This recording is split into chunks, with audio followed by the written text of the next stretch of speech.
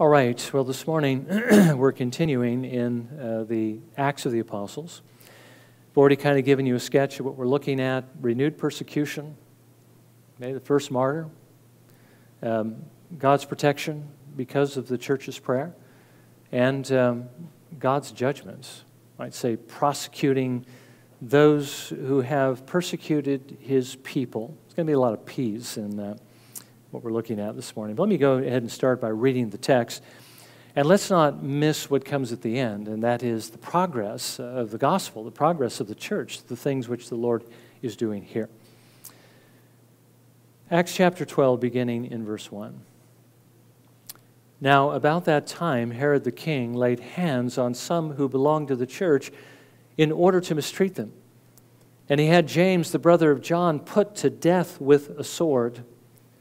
When he saw that it pleased the Jews, he proceeded to arrest Peter also. Now it was during the days of unleavened bread. When he had seized him, he put him in prison, delivering him to 4 squads of soldiers to guard him, intending after the Passover to bring him out before the people. So Peter was kept in the prison, but prayer for him was being made fervently by the church to God. On the very night when Herod was about to bring him forward, Peter was sleeping between 2 soldiers bound with 2 chains, and guards in front of the door were watching over the prison. And behold, an angel of the Lord suddenly appeared, and a light shone in the cell. And he struck Peter's side and woke him up, saying, "Get up quickly." And his chains fell off his hands. And the angel said to him, "Gird yourself and put on your sandals." And he did so. And he said to him, "Wrap your cloak around you and follow me." And he went out and continued to follow, and he did not know that what was being done by the angel was real, but thought he was seeing a vision. When they had passed the first and second guard, they came to the iron gate that leads to the city, which opened for them by itself. And they went out and went along one street, and immediately the angel departed from him. When Peter came to himself, he said, "Now I know for sure that the Lord has sent forth his angel and rescued me from the hand of Herod, and from all that the Jewish people were expecting." And when he realized this, he went to the house of Mary, the mother of John, who was also called Mark, where many were gathered together and were praying. When he knocked at the door of the gate, a servant girl named Rhoda came to answer. When she recognized Peter's voice, because of her joy, she did not open the gate, but ran in and announced that Peter was standing in front of the gate. They said to her, "You are out of your mind." But she kept insisting that it was so. They kept saying, "It is this angel." But Peter continued knocking, and when they had opened the door, they saw him and were amazed. But motioning to them with his hand to be silent, he described to them how the Lord had led him out of the prison. And he said, "Report these things to James and the brethren." Then he left and went to another place. Now when day came, there was no small disturbance among the soldiers as to what could have become of Peter. When Herod had searched for him and had not found him, he examined the guards and ordered that they be led away to execution. Then he went down from Judea to Caesarea and was spending time there. Now he was very angry with the people of Tyre and Sidon, and with one accord they came to him. And having won over Blastus, the king's chamberlain, they were asking for peace, because their country was fed by the king's country. On an appointed day, Herod, having put on his royal apparel, took his seat on the rostrum and began delivering an address to them. The people kept crying out, "The voice of a God and not of a man." And immediately an angel of the Lord struck him, because he did not give God the glory, and he was eaten by worms and died. But the word of the Lord continued to grow and to be multiplied. And Barnabas and Saul returned from Jerusalem when they had fulfilled their mission, taking along with them John, who was also called Mark. Well, it's a long text, but again, I think all these components really fit together. So we want to take a look at each one of these individually. So may the Lord bless his word to our hearing.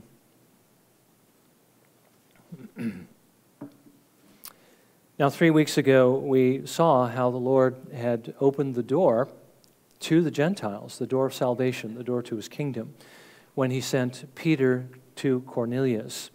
Last week, and again there was an interlude because of illness, last week we saw him open the hearts of the Jewish believers to accept this change. Remember how difficult this must have been for the Jews, because God had dealt exclusively with them for over 2,000 years. So as we understand, there's a lot of things that have to be worked through, and the church is still working through them. And one of them was, can a Gentile be saved without first becoming a Jew? The answer is yes, but that issue will come up again. Now, we also saw the establishing of the first Gentile church at Antioch, and that's very important because shortly it's going to become the epicenter of a great missionary outreach to the entire world. And we saw how the Gentile believers in Antioch were showing the love of Christ towards the believers in Jerusalem remember when that famine struck, and as they had shared in the spiritual blessings that the Lord had given to the Jews, to Abraham's children, they realized they were obligated to give of their material goods to help provide for them during the famine. And that's simply an example of God's grace at work in the hearts of His people. It causes us to have compassion on others and to desire to give to meet their needs. Now this morning we see the church is again persecuted. Herod now moves to arrest some of the believers. He kills one. He imprisons another. But we also see in the midst of this persecution the Lord protecting His people, executing His justice on the wicked. And we see one of the main reasons why the Lord brings about persecution, and that is to advance His church. That seems to be the result each time the Lord allows this to take place. Now, first of all, we see the persecution. Luke tells us that about the same time as the famine that we read about in the last chapter, King Herod arrested some of the believers to mistreat them, which means, he scourged them and he imprisoned them. Now, we know there's a lot of Herods in the Bible, and we really should talk just a little bit about this one. This is not the Herod that persecuted Jesus, tried to kill him when he was basically a toddler. This is Herod Agrippa I, who is the grandson of that particular Herod who did institute that persecution against Christ. Now, this particular Herod was king over Palestine for basically 3 years, 42, 43, and 44 AD. Now, this Herod had James, John's brother, also arrested and put to death with the sword. And essentially what that means is, I believe at least A.T. Robertson sees it this way, is that they cut off his head. He was beheaded for the gospel. Now, there's an interesting story that kind of goes on behind this. Eusebius, who was a church historian, who was looking, of course, for primary sources. He found a quote by Clement of Alexandria, who was one of the early, what we call apostolic fathers of the church. And Clement of Alexandria said that the Jew who turned James in, that basically that betrayal ended in his execution, that Jew was himself converted to Christianity, and when it came time for James to be beheaded, this man was also beheaded at the same time. I think that's interesting. It's interesting, what the Lord uses to bring people to Himself. It's also interesting to see what those who truly know the Lord and love Him and trust Him are willing to do.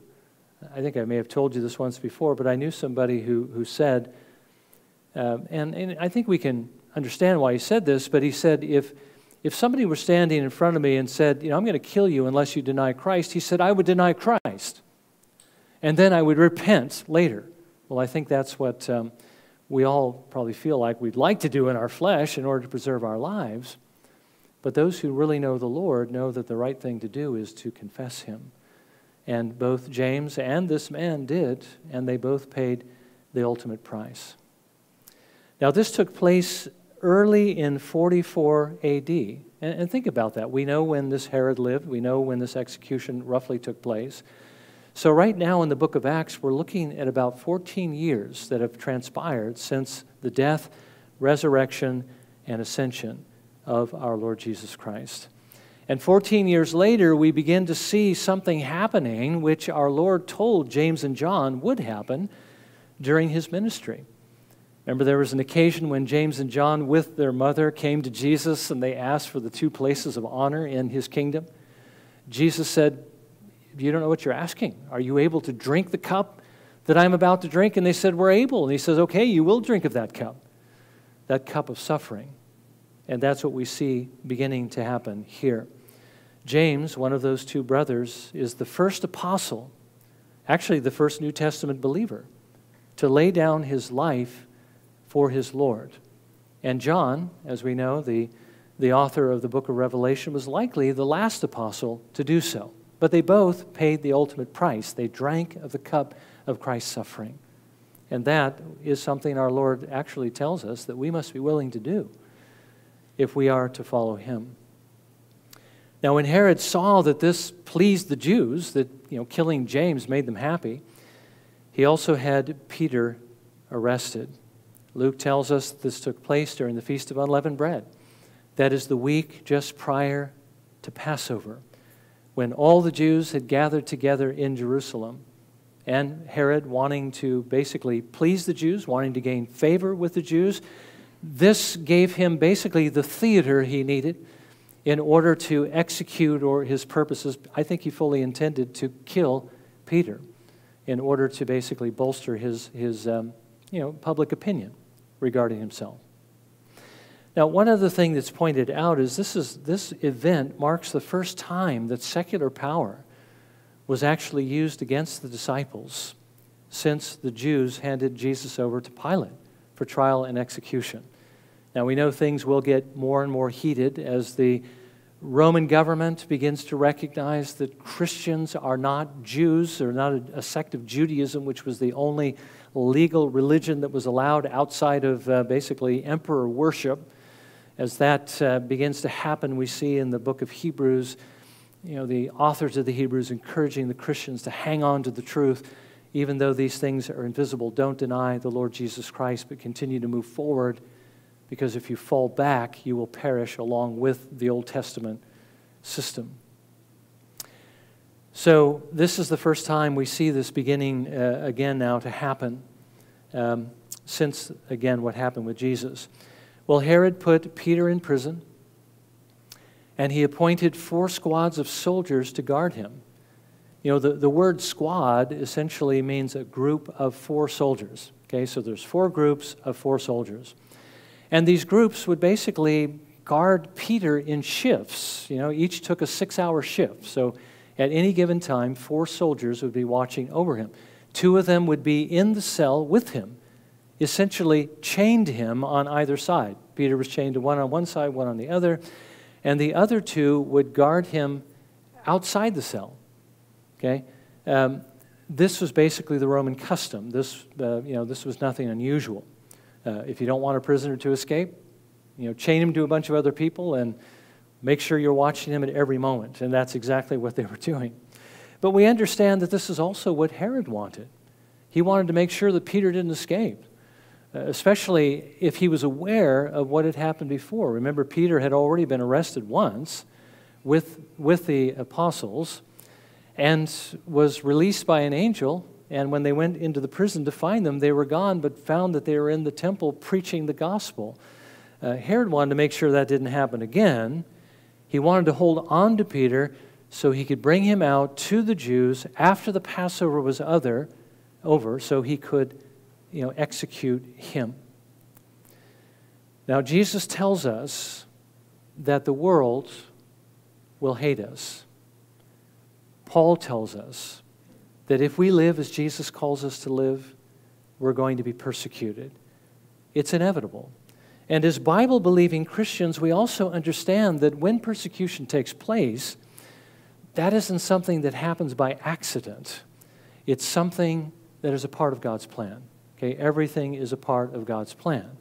And the question we really need to ask is, why is the Lord allowing persecution after persecution to take place against His church? Well, He allows it for several good reasons. God always has a good reason behind what He does. Now, we've already seen how He used Saul's persecution against the church to kick the Jerusalem believers into high gear. Remember, everybody was content just to stay in Jerusalem. The gospel had not been getting out into Judea and to Samaria, so he allows persecution so that they would get busy and begin to get the word out. Remember what we read earlier? Those who were dispersed went everywhere, sharing the gospel with as many as they could. So one good reason for persecution is it has the effect of moving the church outward. Secondly, Peter tells us that persecutions, and these are the same things essentially as trials, also have the effect of purifying and strengthening our faith. I think they force us to look more to the Lord and less to ourselves, right? When you're going through difficult times, especially when your life is in danger, you tend to spend more time seeking the Lord. I think you tend to spend more time, we all tend to spend more time seeking Him more fervently, and we trust in Him more. I think trials help us also to deal with our sins. You know, when God puts us in the crucible, we begin to see our sins rise to the top, and we begin to repent of those things and pray that God would free us from these things and help us to put them away. I think trials can also help us believe more strongly. I mean, as our faith is purified, it has the effect of dispelling doubts. You know, when you're faced with paying a price for your belief in God, you essentially ask the question, do I really believe these things enough to suffer for them? And we have to come to grips with the sin of our doubting. And I think it helps us to do so and to overcome it.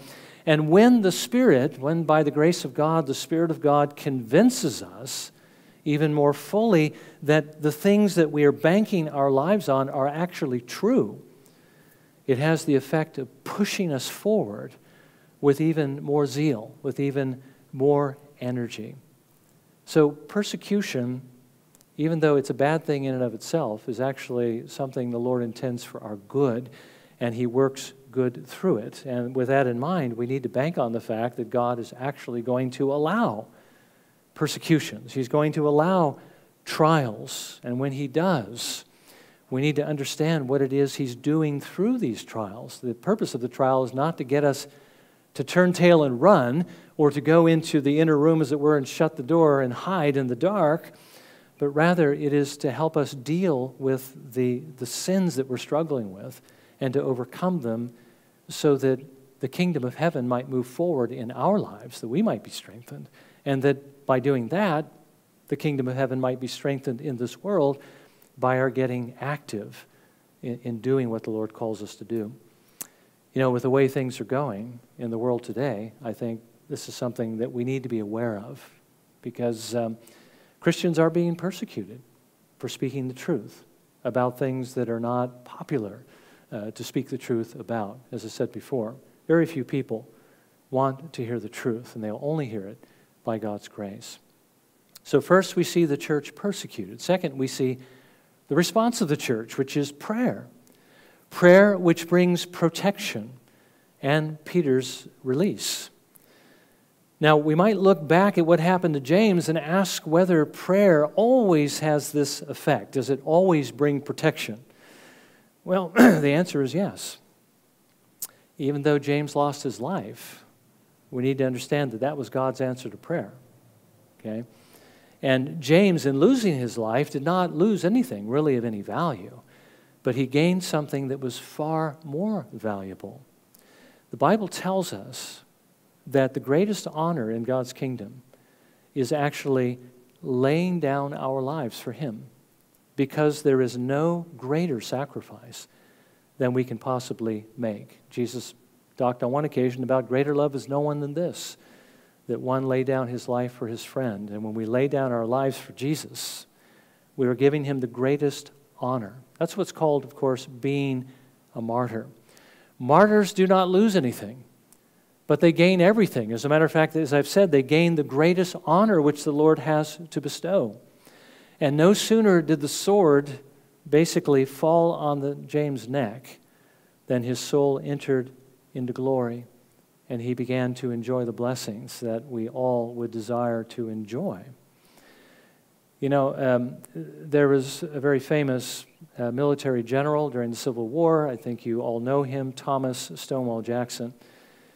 And he was, in the course of the battle, sadly, while he was doing some reconnaissance at night, and his soldiers are really not in differing places, not knowing he was doing this, he ended up being shot by one of his own men, and that shot eventually took his life. And when he was dying, he was told by his wife that he would soon be with Jesus. He was healing from his wounds, but he had pneumonia. They had no way to treat it. She then asked him after that if he was willing to go and to be with him. And even though it meant that he must leave behind his wife, whom he loved dearly, and their infant daughter, who was born during the war, he gave this answer. He said, "I prefer it." And that really should be the heart of every believer, to prefer to be with Christ. Remember what Paul wrote in our scripture reading. To depart and to be with Christ is very much better. And if we really believe that, it'll make a difference in the way we live. General Jackson believed that. That's the reason why he was called Stonewall Jackson, right?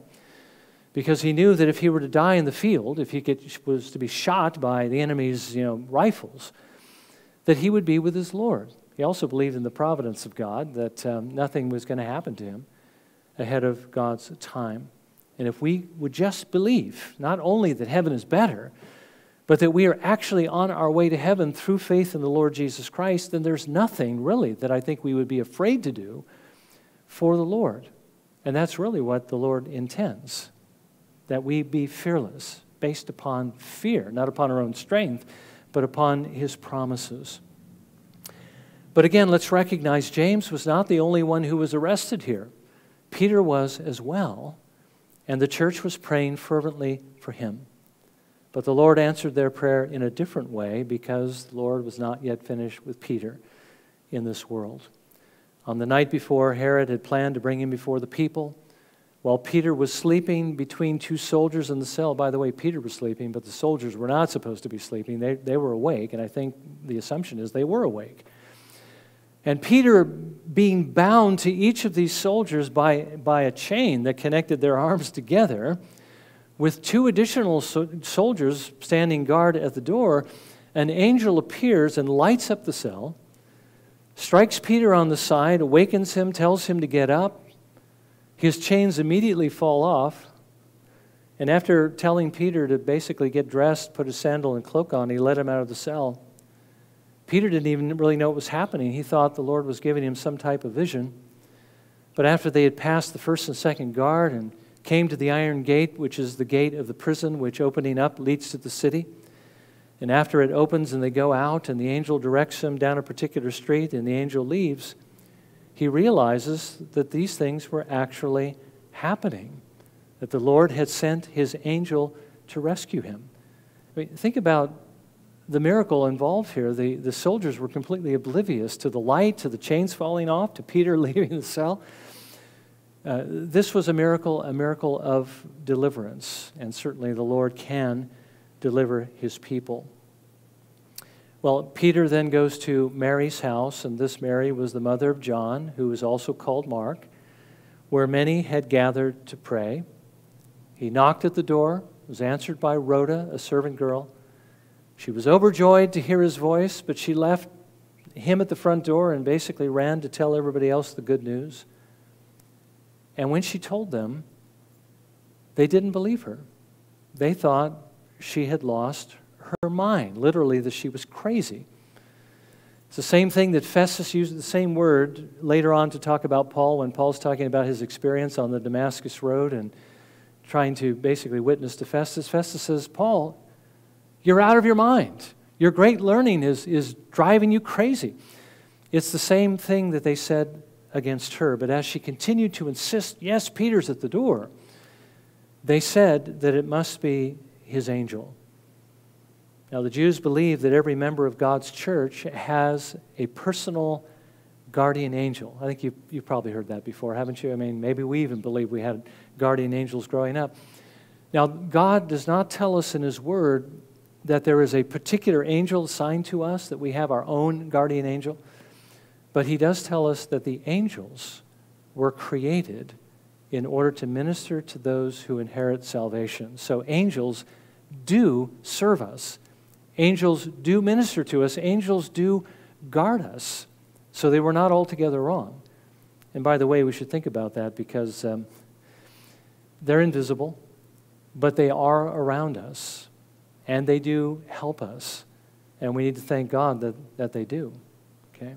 Well, Peter continues to knock until they finally open the door, and when they saw him, they were amazed. Peter really is at the door.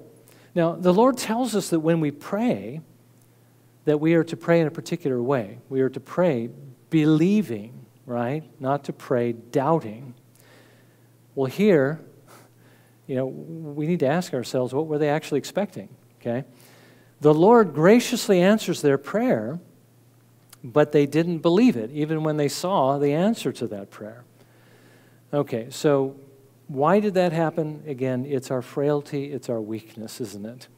We just somehow do not believe that God is going to do it, perhaps for us. We know that God can do it.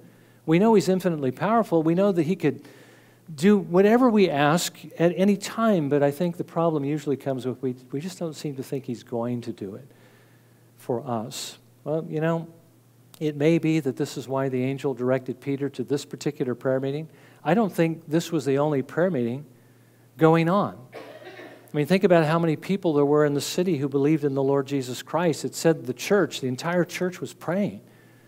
I think the angel led Peter to this meeting in order to strengthen their faith and to show them, yes, it really does matter that you pray, that God really will answer your prayers. And they saw that answer.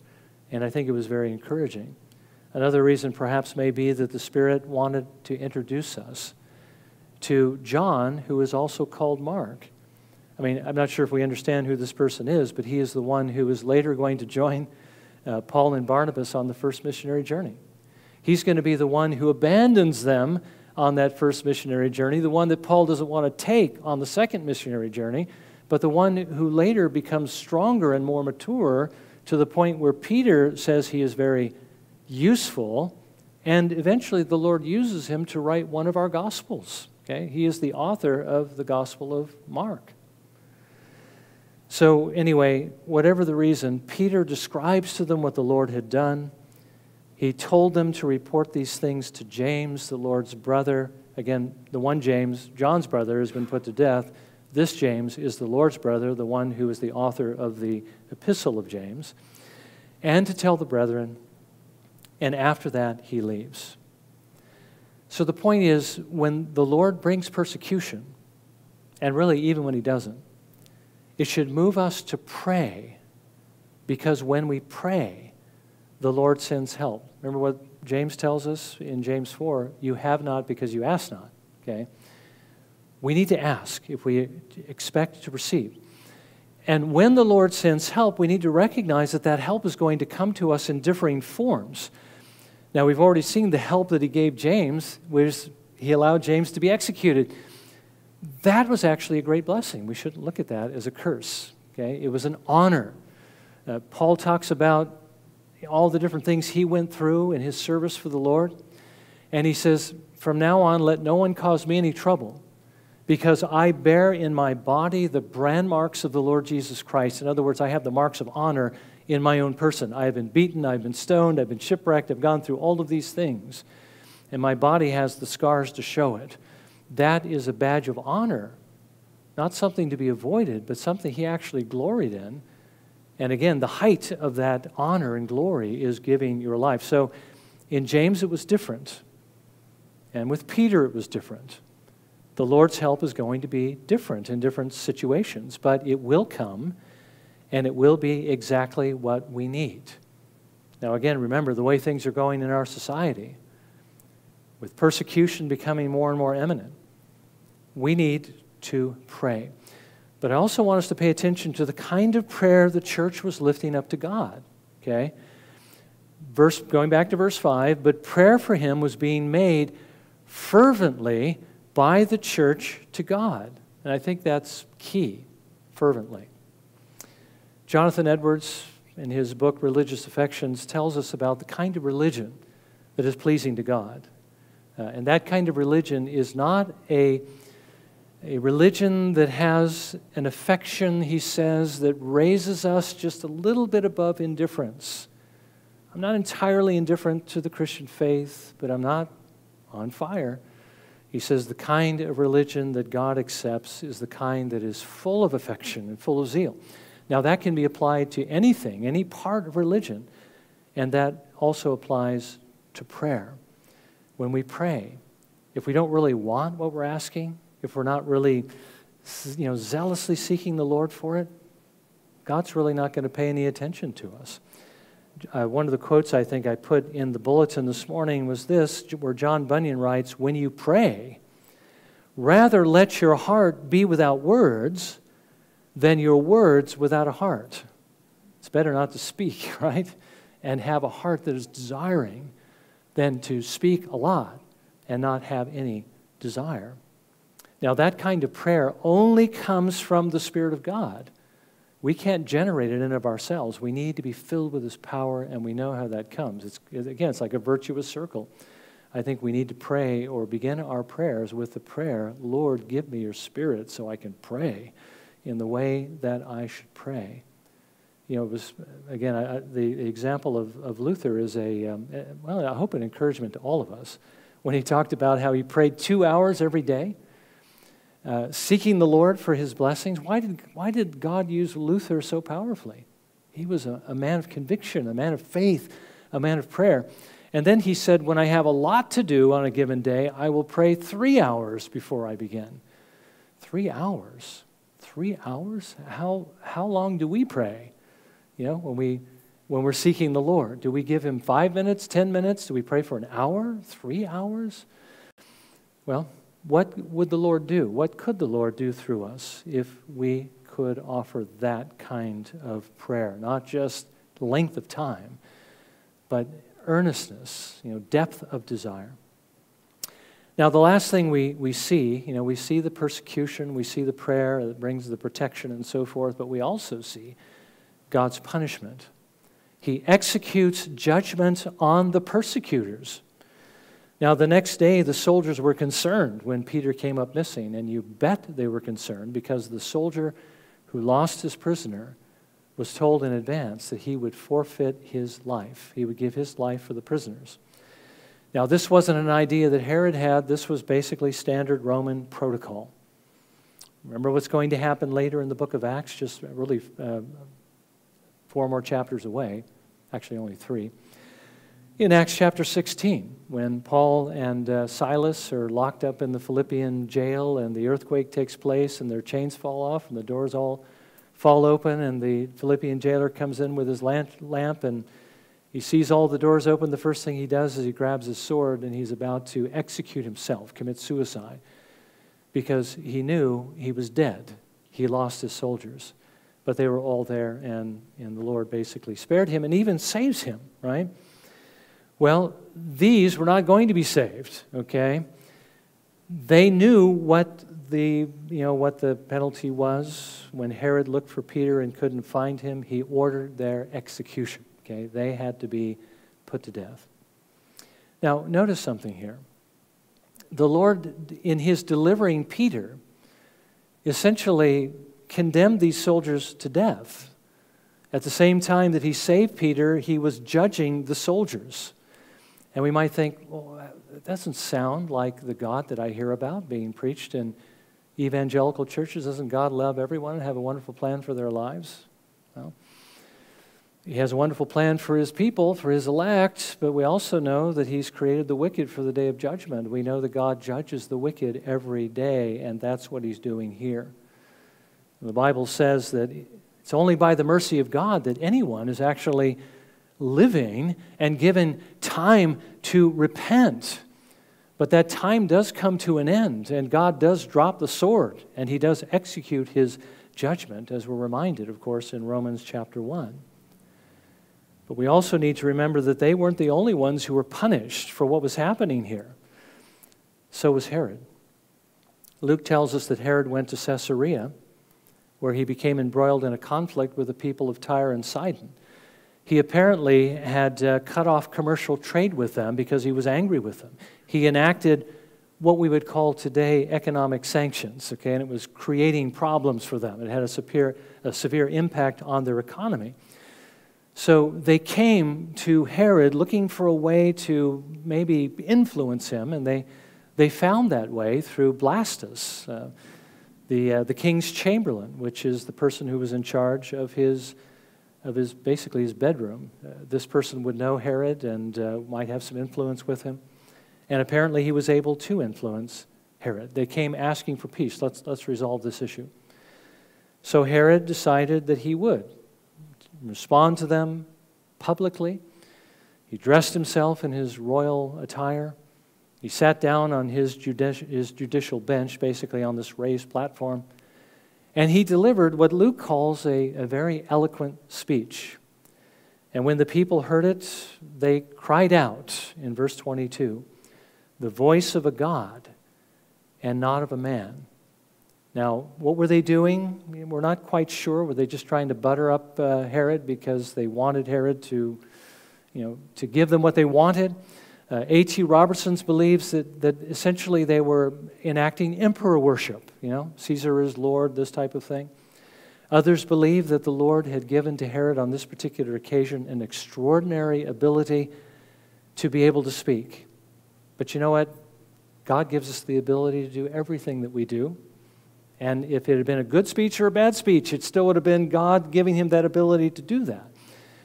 But either way, Luke tells us, because Herod did not give God the glory, because he didn't credit him for this oration, an angel of the Lord immediately struck him, and he was eaten by worms, and he died.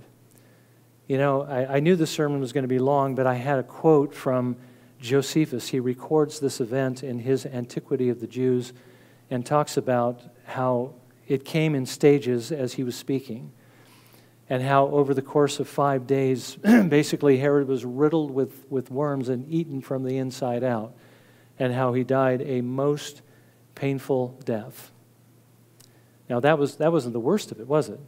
I mean, what happened to Herod after he died? Now the Lord tells us through the Apostle Paul in Galatians 6:7, "Do not be deceived. God is not mocked, for whatever a man sows, this he will also reap." Well, what is it that Herod had sowed? Nothing but evil, right? He had James executed. He arrested Peter and was going to do the same thing to him. He also, by the way, mistreated and arrested several other Christians. He robbed God of his glory, and for this and many other things, the Lord struck him down. We've been looking in the apologetics series. R.C. Sproul is reminding us constantly about Romans 1:18, where Paul writes, "For the wrath of God is revealed from heaven against all ungodliness and unrighteousness of men who suppress the truth in unrighteousness." Now, I know that the primary sin that is in view here is the fact that they are hiding the knowledge of God and trying to pretend that he doesn't exist. But that's not the only thing that God judges men for. He judges them for all ungodliness and all unrighteousness, and that's exactly what he's doing here with Herod. And that's what he will do with all mankind. And that's why he calls on everyone through the gospel to turn away from their sins to the Lord Jesus Christ, because that is the only way to escape the judgment that everyone deserves. Okay, there is no one who is innocent. Okay, we have all sinned and fallen short of the glory of God. Jesus is the only way to escape judgment. Now, as I've said, that was not the worst thing that happened to Herod. After he died, his soul went down into torment. On the judgment day, he's going to be raised again. He's going to be judged. He's going to be condemned, and he's going to be cast into the eternal fire, where he will be tormented in body and soul for the rest of time, which will be forever. It'll go on endlessly. And again, if Joseph Bellamy, the disciple of Jonathan Edwards, is correct, if hell is not just a static area where you go in and you suffer at the same level that you go in suffering at. If it isn't, if it's actually more dynamic and it's more of a sinking experience into a bottomless pit as judgment becomes more and more severe because the sins that are being committed also in hell are being judged, then things are going to get a lot worse for Herod than just being eaten by worms. Now again, as I describe these things, let's remember, the same thing would have happened to us, but for the grace of God, right? But for the grace of God, there go I. But the Lord sent His Son to live for us and to die for us so that we might be set free from judgment and enjoy going into heaven where, instead of going down for eternity, we're actually going to be ascending for eternity. Ascending or increasing in our happiness and our joy and our blessedness. Now, that reason, among others, is why we worship the Lord. That's why we serve the Lord. That's why we desire to honor the Lord. Because God has been so merciful to us. And that's what we need to think about, of course, as we come to the table. Now, just a couple of concluding remarks. Herod is now out of the picture.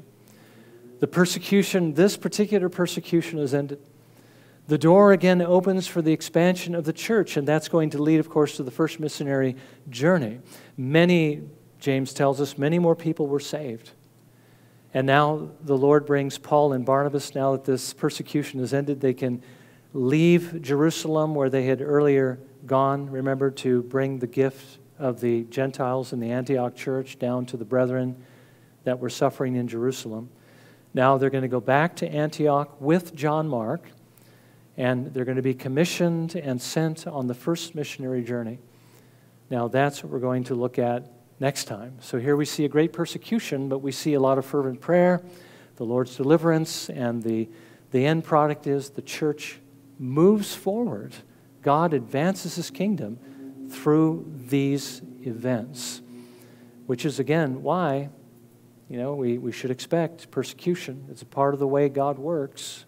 I think really before every great revival, it seems that there is this time of darkness and, persecution against the church, difficulty for the church, even I guess you might say a lackadaisicalness in the church.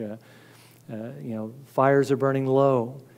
God sends this to stoke the fire so He can get the church moving again. Well, perhaps we're ripe for that today. We need to pray that if that's the case, that God would send revival and renewal and awakening. Well, let's bow for a moment of prayer, shall we? And as we do, let's also prepare to come to the table.